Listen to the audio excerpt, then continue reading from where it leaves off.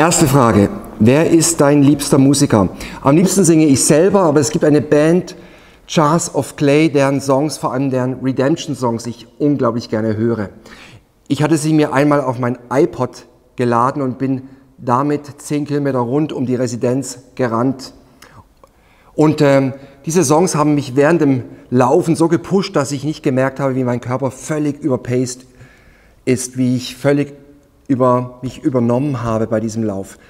Es kam, wie es kommen musste, 100 Meter vor dem Ziel zieht es mir die Beine weg und vor den Augen von Hunderten, nein, Tausenden Zuschauern wurde ich von Ersthelfern ins Ziel getragen.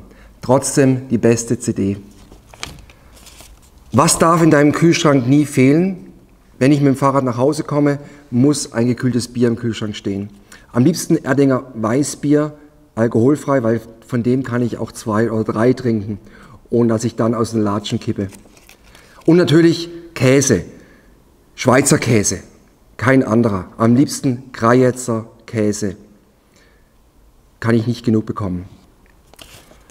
Wann hast du deine Meinung zu einem Thema zuletzt so richtig geändert? Ich glaube, das war Weihnachten. An Weihnachten waren alle unsere Kinder und Schwiegerkinder zu Besuch und manche von ihnen haben ihre Ernährungsweise auf vegan umgestellt. Und so sollte es ein veganes Gericht geben. Es sollte vegane Lasagne geben. Jetzt müsst ihr wissen, Lasagne mit Hackfleisch ist mein Lieblingsessen. Ich konnte mir nicht vorstellen, dass eine vegane Lasagne auch nur annähernd so gut schmecken könnte wie mein Lieblingslasagne. Ich habe meine Meinung geändert. Diese Lasagne war hervorragend und ich freue mich auf die nächste vegane, die es gerne noch viel häufiger geben dürfte. Welches Thema beschäftigt dich aktuell am meisten?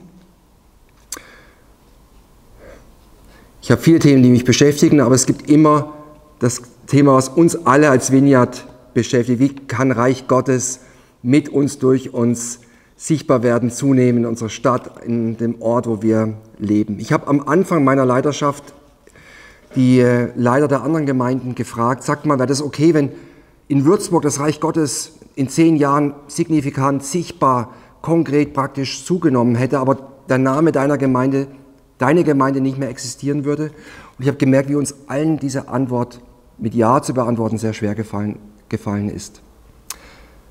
Ich habe ein Buch entdeckt, beziehungsweise das Buch hat mich entdeckt. Das Buch hat mich gefunden. Ich wollte es tatsächlich erstmal nicht lesen. Das Buch von Alan Blatt, City Changers, wie du Jesus in deiner Welt sichtbar machst.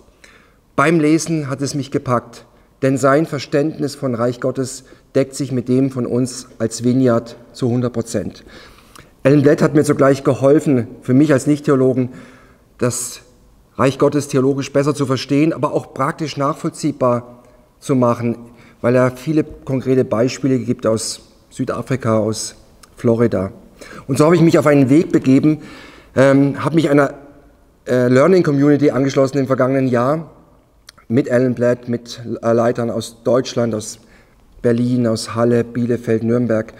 Und wir haben Videos angeguckt, Bücher gelesen, aber uns vor allem miteinander ausgetauscht. Diese Sehnsucht, diesen Hunger und konkrete praktische Beispiele und da auch voneinander gelernt. 2 möchte ich an dieser Stelle erwähnen. Seither bitten wir jedes Mal am Ende unseres Gottesdienstes eine Person nach vorne und sagen zu ihr, hey, du bist so ein City Changer, eine Stadtreformerin. Du bringst Jesus sichtbar an den Ort, wo du Montag bis Freitag bist. Wo wirst du morgen genau um diese Uhrzeit sein und wofür können wir praktisch, konkret, nachvollziehbar für dich beten? Und dann segnen wir und beten für diese Person. Und das verändert unser Denken und unsere Einstellung. Das Zweite, ich habe den Pfarrer der Nachbarpfarrei besucht, einer großen evangelischen Kirche. Das war die Aufgabe während dieser Learning Community. Ich habe mich bei ihm eingeladen ins Büro und wir haben gemeinsam über das Reich Gottes uns ausgetauscht, wie sie es leben, wie wir es leben. Und daraus ist eine Freundschaft entstanden, auch wenn wir theologisch unterschiedlich sind. Wir haben ein gemeinsames Verständnis von Reich Gottes. Wenn du mehr wissen willst darüber, ruf mich an, schreib mich an, ich freue mich darauf.